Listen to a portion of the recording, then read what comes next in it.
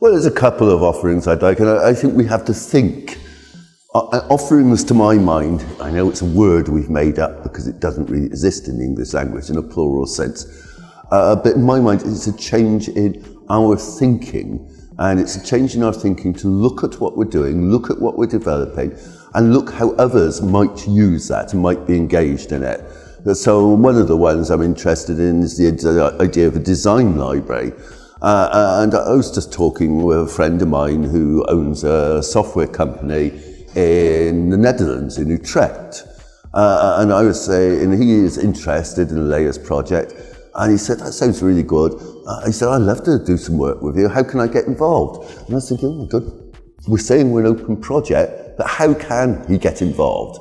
And we got talking some more. And he said to me, look, one of the problems is, he said, we can develop apps relatively quickly, but there's a real problem in we haven't got the use cases, we haven't got the access to the end users, we haven't got the wireframe designs, and it's going to take me a lot of time to develop those relationships myself. We can program fast, and he said what you're doing sounds really exciting.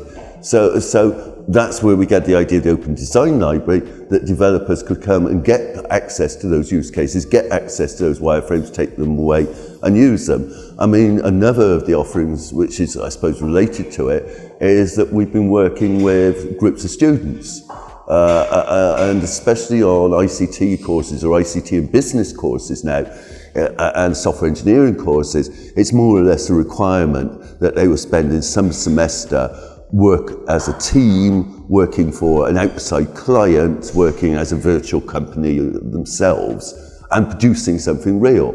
And very often they struggle to find clients to work for, bizarrely.